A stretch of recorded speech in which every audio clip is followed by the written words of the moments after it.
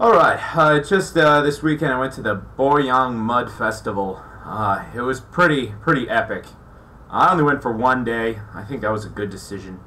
But basically, the Mud Festival, it happens once a year for like 2 weeks, but the first week is the best week. You gotta go then.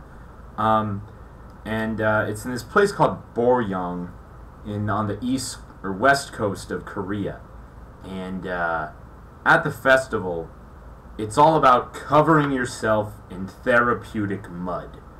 Sounds a little strange, but whatever. You're in the country once, do it. Yeah, the mud is actually kind of this gray clay paste. It's not even brown. I didn't cover my whole body with it. Lots of people did. I just covered my hands and my arms and my face. Yeah, my hands are quite silky smooth. Pretty cool. Yeah, and the mud washed off easily.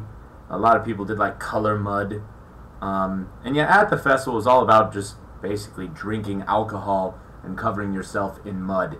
Yeah, there's like mud wrestling pits, mud water slides, lots of mud things. So, really after like an hour with the mud, I was kind of over it.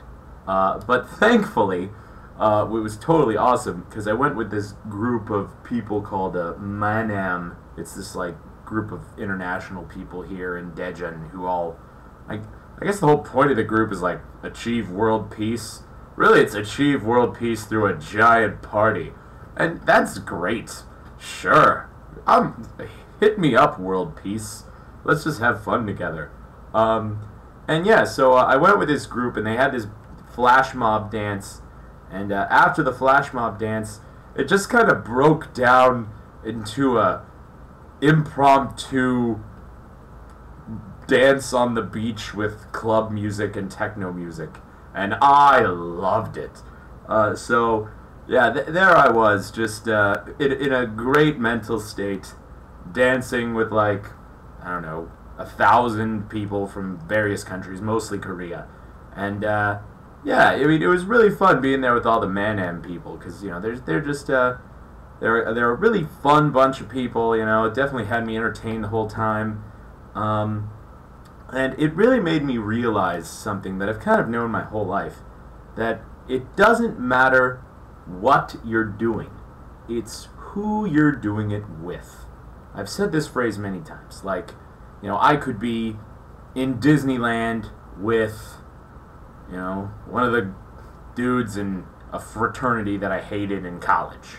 Or I could be out in the middle of a desert with one of my best friends. Where would I have more fun? Disneyland with a douchebag, or in the middle of the desert with, somebody who I've known my whole life? Like, well, I mean, hopefully we wouldn't be in an extreme, possibly deadly situation in the desert. But what I'm trying to say is, I would choose the desert because I just really love getting good vibes from people.